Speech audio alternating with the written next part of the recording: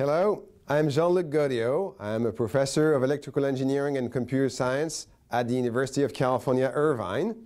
I'm also serving as the 2014 IEEE Computer Society Vice President for Publications.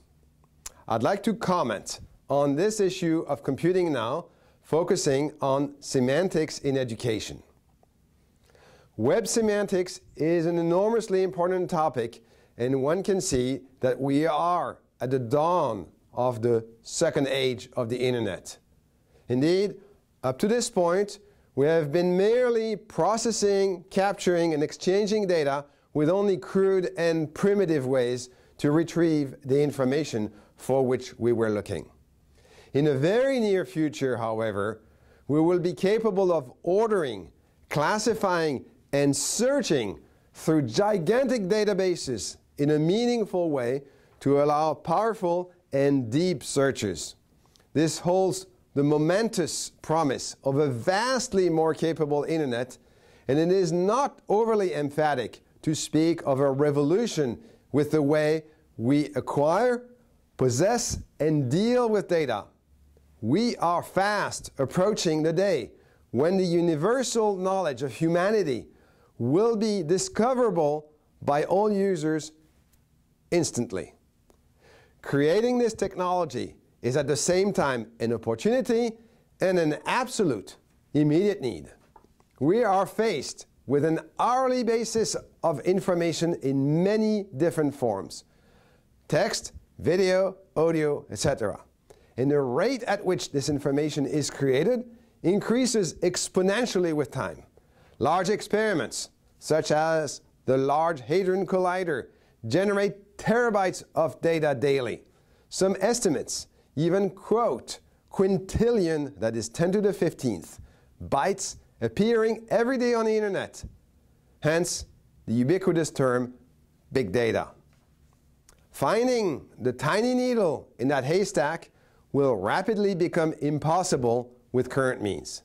Evidently, we are only beginning to envision possibilities. Semantic web technology would have an enormous range of applications, from basic searches to comprehensive, multilingual, multi-format operations.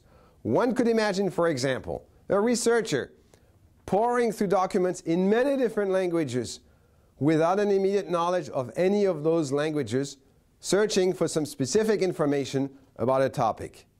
Another application domain in which the guest editors have chosen to concentrate is that of education. The ability to accurately search through enormous databases worldwide will be a tremendous asset to educators, as they would be able to provide their students with precise and up-to-date course materials.